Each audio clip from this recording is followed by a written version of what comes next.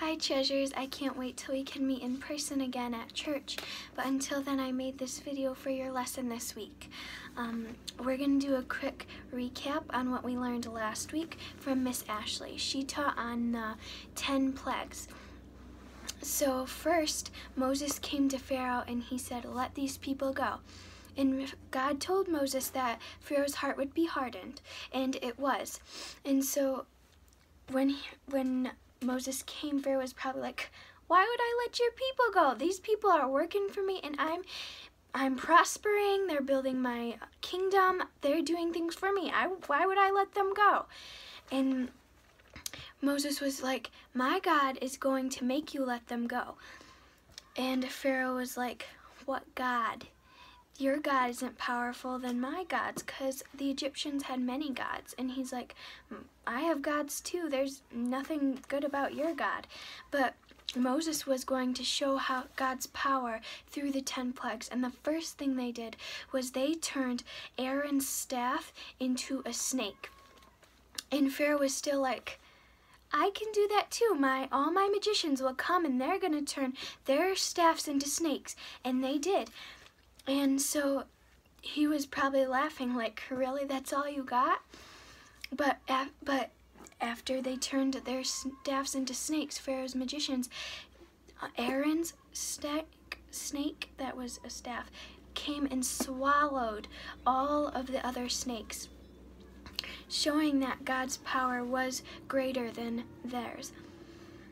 And Pharaoh still, his heart was hardened and he didn't really care. So they came and they were like, "Pharaoh, we're gonna bring plagues on Egypt if you do not let our people go." But still his heart was hardened. And so the first plague was the whole river and all the water in the land turned to blood. And the fish died because they don't swim in blood. And all the animals in the river and in the water died. And the animals couldn't drink and the people couldn't drink. And so Pharaoh was angry and he was like, "Come, take this away, and maybe I'll let your people go." But as soon as the plague was taken away, he was like, "Nope, I'm not letting them go," because his heart was still hardened. And so God brought another plague, and the second plague was frogs. And the frogs were everywhere, and they probably smelled bad, like you couldn't take a step without stepping on them, and they were in your food, in your bed, in your clothes, jumping on you all the time.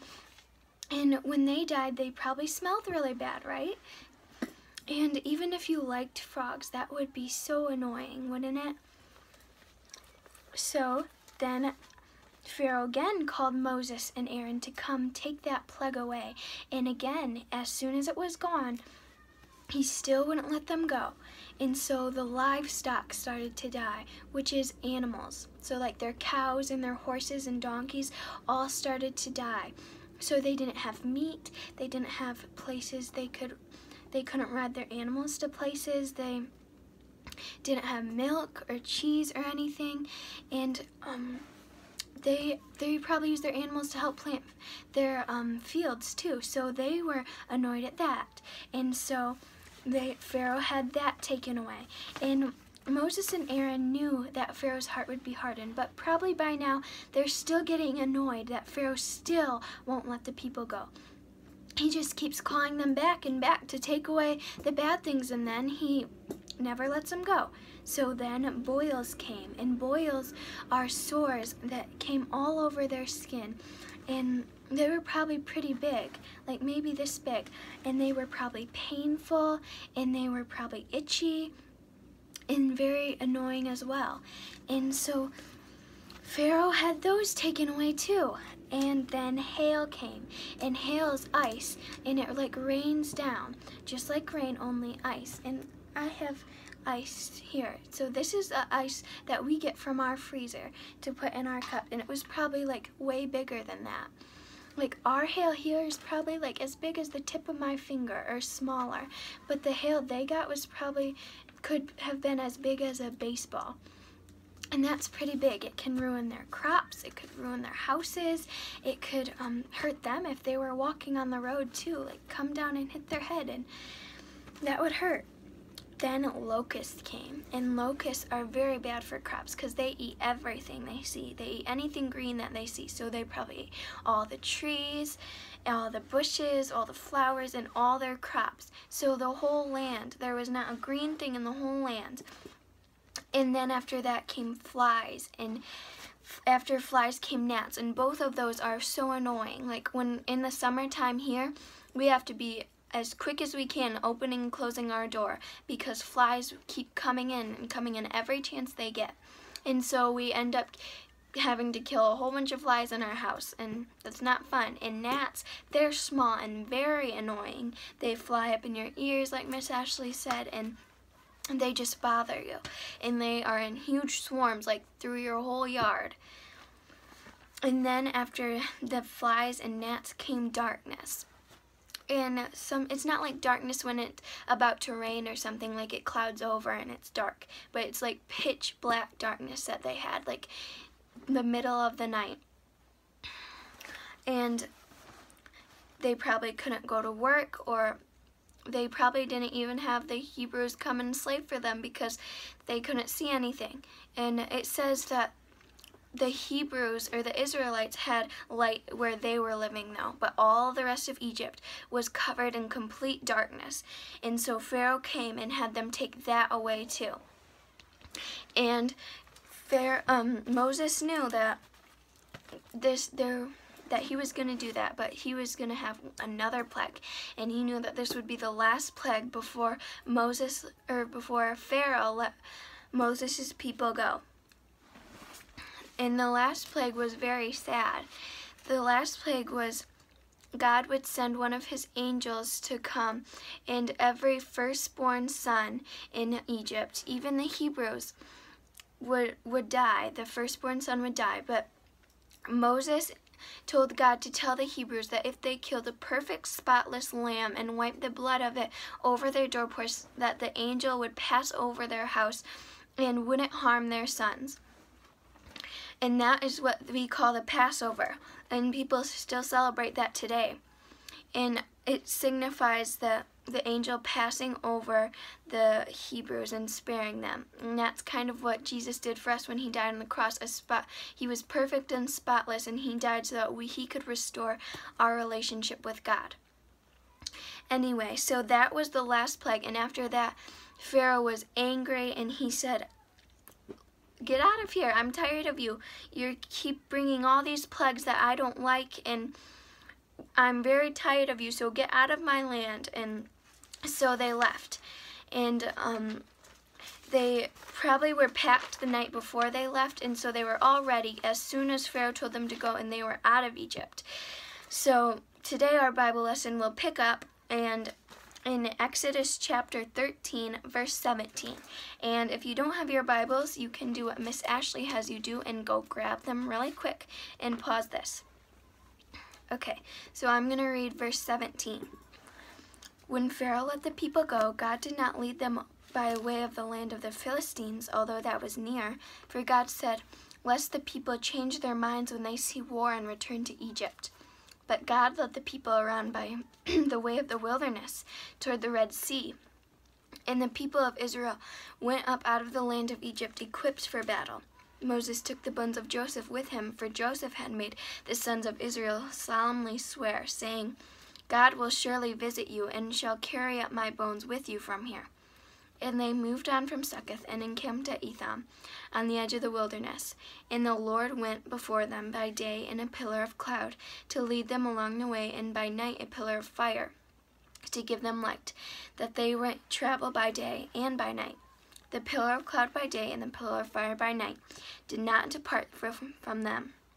So God was taking care of them even from the minute that He was always taking care of them, but he was showing them how he was taking care of them by providing a pillar of cloud to lead them.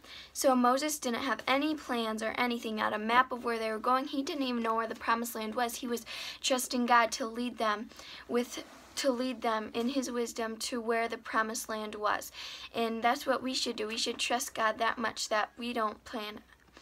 We just let him take it all. So the pillar of cloud is what led them by day, and that was probably like a normal cloud, only a pillar is like, pillars were normally used to hold up roofs, and so like sometimes they're pretty big, like probably this big around and up from the roof to the ground.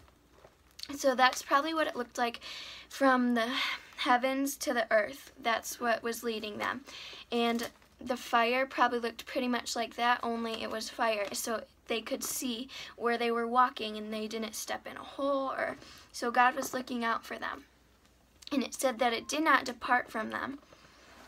So then, picking up in chapter 14, then the Lord said to Moses, "Tell the people of Israel to turn back and encamp from Pi-hahiroth between Migdol and the sea, and in front of Baal-zephon. You shall encamp facing it by the sea. For Pharaoh will say of the people of Israel, they are wandering in the land. The wilderness has shut them in, and I will harden Pharaoh's heart, and he will pursue them, and I will get the glory over Pharaoh and all his hosts. And the Egyptians shall know that I am the Lord." And they did so. When the king of the Egyptians was told that the people had fled, the mind of Pharaoh and his servants were changed toward the people, and they said, "What is this that we have done, that we have let Israel go from serving us?" So they were mad that they let them go. They were probably like, it said in here, they were like, "Why did we let them go? Now we don't have anyone to work for us. We don't have anyone to build our kingdom. We don't have anyone to do whatever we tell them to do without being paid." So he made ready his chariot and took his army with him, and took 600 chosen chariots and all other chariots of Egypt, with officers over them. And the Lord hardened the heart of Pharaoh, the king of Egypt, and he pursued the people of Israel, while the people of Israel were going on defiantly. The Egyptians pursued them, all of Pharaoh's horses and chariots, and his horsemen, and his army, and overtook them, and camped by the sea, by Pi-hahiroth, in front of Baal-zephon. When Pharaoh drew near, the people of Israel lifted up their eyes, and behold, the Egyptians were marching after them, and they feared greatly. And the people of Israel cried out to the Lord. They said to Moses, is it because there are no graves in Egypt that you have taken us away to die in the land of the wilderness? What have you done to us in bringing us out of Egypt? Is not this what we said to you in Egypt? Leave us alone, that we may serve the Egyptians, for it would have been better for us to serve the Egyptians than to die in the wilderness. So even after all God did for them, they still aren't trusting him, are they? And Moses said to the people, "Fear not, stand firm, and see the salvation of the Lord, which he will work for you today. For the Egyptians whom you see today, you shall never see again. The Lord will fight for you, and you have only to be silent." So he's saying there, the Lord will fight for you, and you don't have to do anything. You can sit back and watch how he will take care of you. And the Lord said to Moses, "Why do you cry to me? Tell the people of Israel to go forward. Lift up your staff and stretch out your hand over the sea and divide it, that the people of Israel may go through the sea on dry ground. And I will harden the hearts of the Egyptians, so that they shall go in after them. And I will get the glory over Pharaoh and all his hosts, his chariots and his horsemen. And the Egyptians shall know that I am the Lord, when I have gotten glory over Pharaoh, his chariots and his horsemen." And then the angel of God, who was going before them, moved and went behind them, and the pillar of the cloud moved from before them and stood behind them. So first the pillar of cloud was in front of them, leading the way, but then when they encamped, he came behind them, separating them from the Egyptians, like a wall around them to protect them from the Egyptians. And it says, "Coming between the hosts of Egypt and the hosts of Israel, and there was a cloud in the darkness, and it lit up the night, without one coming near the other all night." So that means that the Egyptians did not come near the Israelites all night long, so they were safe. God was protecting them. Then Moses stretched out his hand over the sea, and the Lord drove the sea back by a strong east wind all night, and made the sea dry land, and the waters were divided. And the people of Israel went into the midst of the sea on dry ground, the waters being a wall to them in their right hand and on their left. So you guys have been to a lake, right? So the lake is all the way like flat. And then so God said, lift up your staff over it, and he parted the water right down the middle. And he not only parted it for them to walk through, but he made the ground for them to walk on dry, so they wouldn't sink in, and so their feet wouldn't even get muddy. That's how he was taking care of them. Okay, so let me find my set. And the people of Israel went into the midst of the sea on dry ground, the waters being a wall on them on the right hand and left. And the Egyptians pursued and went after them into the midst of the sea, all Pharaoh's horses, all his chariots, and all his horsemen. And in the morning watch, the Lord in the pillar of fire and of cloud looked down on the Egyptian forces and threw the Egyptian forces into panic, clogging their chariot wheels so that they drove heavily. And the Egyptians said, let us flee from before Israel, for the Lord fights for them. Then the Lord said to Moses, stretch out your hand over the sea, and the waters may come back upon the Egyptians, upon their chariots, and upon their horsemen. And Moses stretched out his hand over the sea, and the sea returned to its normal course. And when the morning appeared, and as the Egyptians fled into it, the Lord threw the Egyptians into the midst of the sea. So it parted for the Israelites, and as soon as the Israelites were all through and the Egyptians followed them, he caused the waters to come crashing back down on them, and so all of them drowned. And all the hosts of Pharaoh that had followed them into the sea, not one of them remained. But the people of Israel walked on dry ground through the sea, the waters being a wall to them on their right and on their left. Thus the Lord saved Israel that day from the land of the Egyptians, and Israel saw the Egyptians dead on the seashore, and Israel saw the great power that the Lord used against the Egyptians. So the people feared the Lord, and they believed in the Lord and in his servant Moses. So this is a good reminder for us today that we don't have to be afraid. We can trust God. He's going to fight all our battles. All we need to do is tell him, we need you to take over, because we can't do this on our own. So if you're scared, you can pray to him, and he will take care of you. Even in this time of coronavirus, we don't have to be scared of the coronavirus, do we? Because we know that God is protecting us, and he's looking out for us, and he's our perfect Heavenly Father, and he won't let anything happen to us that he won't protect us from. And that doesn't mean you just go licking everything, though. Like, you should probably not do that, because that would be bad, because he still wants us to take care of ourselves. He's just promising us that he will always be there for us, and he will always look over us, and we never have to be afraid. In that verse 14 of chapter 14, it says, the Lord will fight for you, and you have only to be silent. I really like that verse, because it's telling us that we don't have to worry about it. We can watch God take care of us, and we don't have to be afraid. And in Matthew chapter 6, verse 26, you can turn there if you want. It says, look at the birds of the air. They neither sow nor reap, nor gather into barns, and yet your heavenly Father feeds them. Are you not of more value than they? And which of you, by being anxious, can add a single hour to his span of life? So the first part is saying, look at the birds. They are taken care of. God takes care of them. And he gives them food and a place to sleep. And we are so much more important to him than the birds. And he's saying, you don't have to be afraid, because I take care of the birds, so I'm going to take care of you too. And in the second verse, he's saying, and which of you, by being anxious, can add a single hour to his span of life? So when we're worried, that's not going to help us at all, right? There's no point in worrying, because we can trust him. And even I've been learning that if you worry, it's a sin to worry, because you're not trusting God, that he can take care of you. So that's our lesson today, that we don't ever have to be afraid, because God will protect us, even in the scary times. Like, this can be scary for us right now, right? But we don't have to be afraid. So I'm going to pray real quick, and thank you for listening. So let's pray. Dear Heavenly Father, I thank you for this beautiful day that you gave us today, and I thank you for this lesson that you gave us, that you will take care of us and always provide for us. I pray that you will be with everyone listening, that you will help them not to be afraid and feel your peace come over them, that they know you are in charge of everything. And in your heavenly name we pray, amen. Thank you for listening, guys. Bye.